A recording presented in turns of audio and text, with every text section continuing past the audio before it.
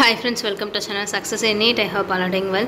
So in this video நம்ம என்ன பார்க்க போறோம் அப்படினா D and F block elements class 12 NCERT explanationல already வந்து நம்ம D block கம்ப்ளீட்டா முடிச்சிட்டோம் and F blockலமே பார்த்தோம்னா lanthanoids ஃபுல்லா முடிச்சிட்டோம். இந்த வீடியோல நம்ம actinoidsல இருந்து ஸ்டார்ட் பண்ண போறோம்.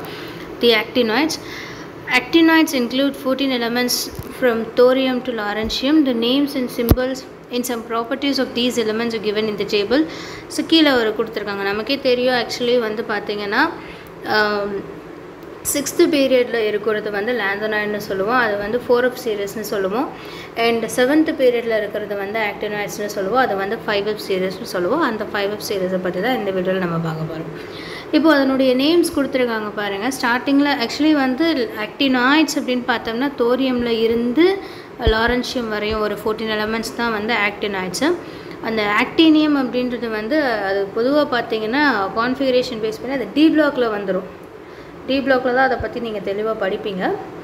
பட் இருந்தாலும் அதனுடைய ப்ராப்பர்ட்டீஸ் நம்ம எப்படி இதுக்கு முன்னாடி நம்ம சொன்னோம் பாத்தீங்களா? lanthanoids பாக்கும்போது இது lanthanoids பாக்கும்போது அதுக்கு முன்னாடி இருக்கிற எலிமெண்ட்டை சேர்த்து டிஸ்கஸ் பண்ணோம் because அதனுடைய ப்ராப்பர்ட்டீஸ் ரிசம்பிள் ஆகுது அப்படினு. அதே மாதிரி தான் இங்கேயுமே வந்து actinoids பாக்கும்போது actinium உடைய ப்ராப்பர்ட்டீஸை சேர்த்து டிஸ்கஸ் பண்ணுவோம். ஓரளவுக்கு சிமிலர் ப்ராப்பர்ட்டீஸ் ரிசம்பிளா இருக்கக்கூடிய ப்ராப்பர்ட்டீஸை சேர்த்து பார்க்கிறதுக்காக. ஓகே சோ actinium இதுக்கு அடுத்து actinoids ஸ்டார்ட் ஆகுது. thorium, protactinium, uranium, neptunium, plutonium, americium, curium, berkelium, californium, einsteinium, fermium, mendelevium, nobelium and lawrencium. Okay, so starts from thorium, lawrencium வரை என்னன்னா நமக்கு actinoids. அதனுடைய சிம்பல்ஸ் கொடுத்திருக்காங்க பாத்துக்கோங்க என்னென்ன. ஓகே and அதனுடைய கான்ஃபிகரேஷன் இது வந்து வெரி இம்பார்ட்டன்ட். இந்த கான்ஃபிகரேஷன் நல்லா பாத்துக்கோங்க. and ஒரு முக்கியமான ஒரு விஷயம் thorium. ஓகேவா, அது நான் பின்னாடி வருவோம் பட் இருந்தாலும் இப்போயே சொல்லிடுறேன். thorium பாருங்க, மொதல் actinium வந்து 6D17S2. அதே மாதிரி thorium பாருங்க, thorium வந்து அது block elementல தான் வரும் பட் ஆனால் அதில் F1ன்னு கொடுத்துருக்க மாட்டாங்க. அதில் F electrons இன்வால்வ் ஆகிருக்காது. ஸோ அது வந்து ஒரு உங்களுக்கே கொஞ்சம் கன்ஃபியூஸ் ஆகும், என்னடா F block elementனு சொல்கிறாங்க பட் அந்த இடத்துல F orbital அவங்க மென்ஷன் பண்ணலன்னு. அதுக்கான ரீசன் பின்னாடி கொடுத்துருப்பாங்க என்னன்னு சொல்லிட்டு. பட் இந்த கான்ஃபிகரேஷனை நீங்கள் நல்லா தெளிவாக பார்த்துக்கோங்க, கன்ஃபியூஸ் பண்ணிடாதீங்க. 6D27S2 அப்படின்றது தான் தோரியம்க்குரிய கான்ஃபிகரேஷன். ஓகேவா, ஸோ அண்ட் பின்னாடி என்ன கொடுத்துருக்காங்கன்னு பார்ப்போம்.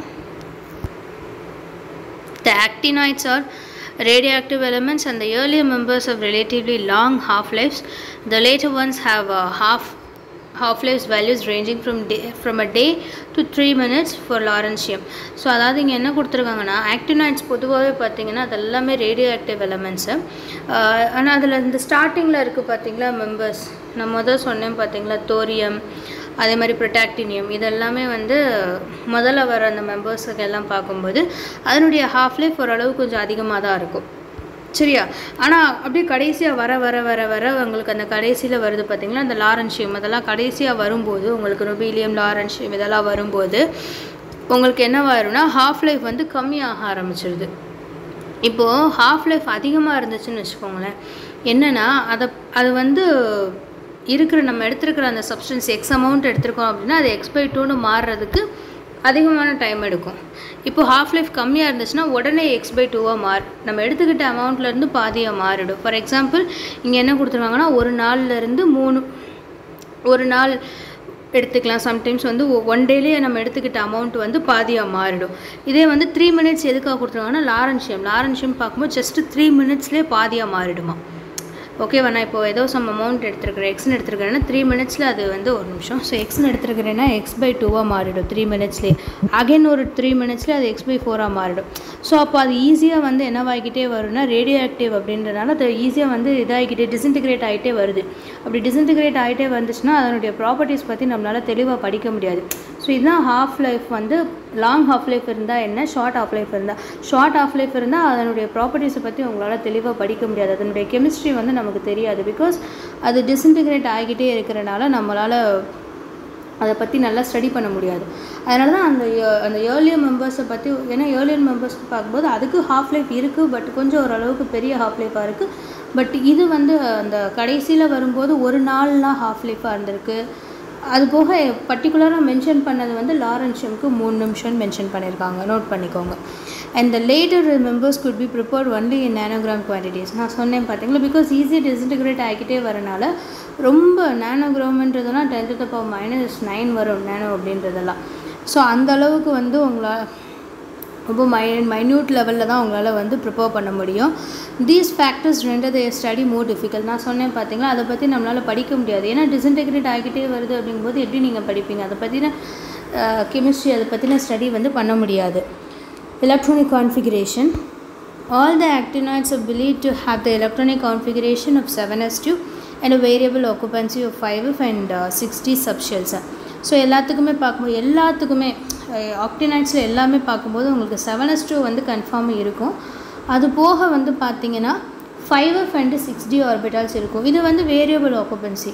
சில இடங்களில் 5fல வந்து எலக்ட்ரானே இல்லாமல் இருக்கும். நான் சொன்னேன்ல, தோரியமில் 5fல எலக்ட்ரானே இருக்காது.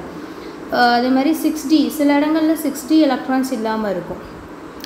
அந்த மாதிரி இருந்தாலுமே 1 2 3 அந்த நம்பர்ஸ் வந்து வேரியபிள் எலக்ட்ரான்ஸ் வந்து இருக்கும். இதுதான் இருக்கும்னு சொல்ல முடியாது. பட் எல்லாத்துலேயுமே 7s2 கன்ஃபார்மாக இருக்கும். அதான் சொல்லியிருக்காங்க. The 14 electrons are formally added to 5f, though not in thorium but from Pa, it is protactinium. So onwards the 5f orbitals are complete at element 103. So இங்கே பாருங்கள், உங்களுக்கு 14 எலக்ட்ரான்ஸ் வந்து என்னவாகுதுன்னா ஃபார்முலாக ஆட் ஆகிக்கிட்டே வருதுன்னு சொல்கிறாங்க. இப்போ பார்த்தீங்க அப்படின்னா வந்து உங்களுக்கு இந்த இருக்குது பாருங்கள், இந்த கான்ஃபிகரேஷனை பாருங்கள். உங்களுக்கு முதல்ல வந்து தோரியமில் இல்லைன்னு அவங்களே சொல்லிட்டாங்க. ஸோ தோரியமை தவிர்த்து பாருங்கள், அப்படியே 5f2 5f3 4 அகெயின் வந்து பார்த்திங்கன்னா இங்கே 6 இருக்குது.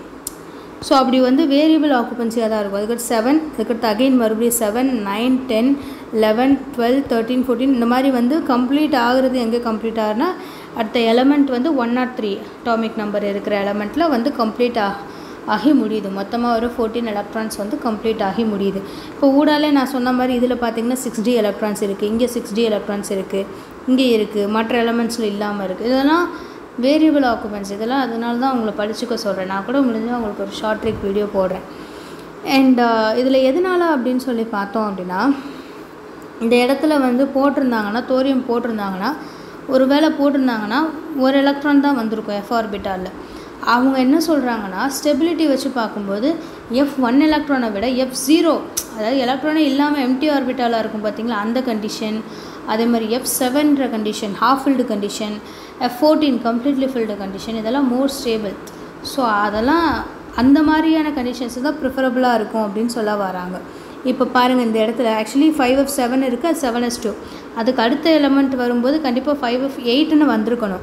ஆனால் அகெயின் அது என்ன பண்ணிருக்கு, அது 5f7ஆகவே இருந்துக்கிட்டு இன்னொரு புதுசாக ஆட் ஆகிற எலக்ட்ரானே டி ஆர்பிட்டாலில் இன்வால்வ் பண்ணிக்கிடுச்சு. ஏன் அப்படி? ஏன்னா அந்த 5f7ன்றது ஒரு ஹாஃப் ஃபில்டு மோர் ஸ்டேபிள். அதே மாதிரி இங்கே பாருங்கள், இங்கேயே 5f14 முடிஞ்சிருச்சு. அடுத்து வந்து என்ன பண்ணியிருக்கு, மறுபடியும் அந்த இன்னொரு அகெயின் புதுசாக ஆட் ஆன எலக்ட்ரானை டி ஆர்பிட்டாலில் சேர்த்து விட்டுருச்சு. ஏன்னா அந்த 5f14 5f7ன்ற கண்டிஷன்ஸ் வந்து மோர் ஸ்டேபிள். ஸோ முடிஞ்ச அளவுக்கு எல்லா எலமெண்ட்ஸுமே அதை தான் ஃபார்ம் பண்ண ட்ரை பண்ணுது. அதே மாதிரி தோரியம் வந்து F0ன்ற கண்டிஷனை ஃபார்ம் பண்ணுது. ஓகேவா?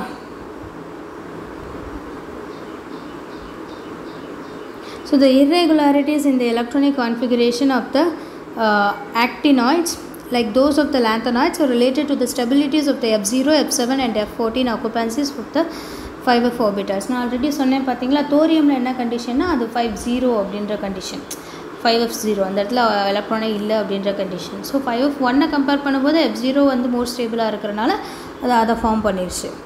அதுதான் சொல்ல வராங்க. Okay, so that's the configurations of americium and க்யூரியம். ஓகேவா? அதெல்லாம் என்ன கொடுத்துருக்காங்க நான் ஆல்ரெடி உங்களுக்கு சொல்லியிருந்தேன் பார்த்தீங்களா. அமெரிசியம் வந்து பார்த்தோம்னா 5f7 7s2ன்னு வந்திருக்கு.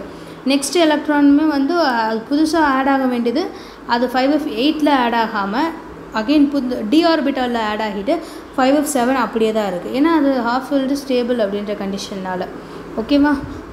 although the 5f orbitals resemble the 4f orbitals in their angular part of the wave function, they are not as buried as 4f orbitals, and hence 5f electrons can participate in bonding to a far greater extent. அதாவது பார்த்தீங்கன்னா 5f எலக்ட்ரான்ஸும் 5f ஆர்பிட்டால்ஸும் அந்த wave ஃபங்க்ஷனில் உங்களுக்கு அந்த orbitals எல்லாம் வச்சு explain பண்ணியிருப்போம். Atomic ஸ்ட்ரக்சரில் கிளியராக இருக்கும்.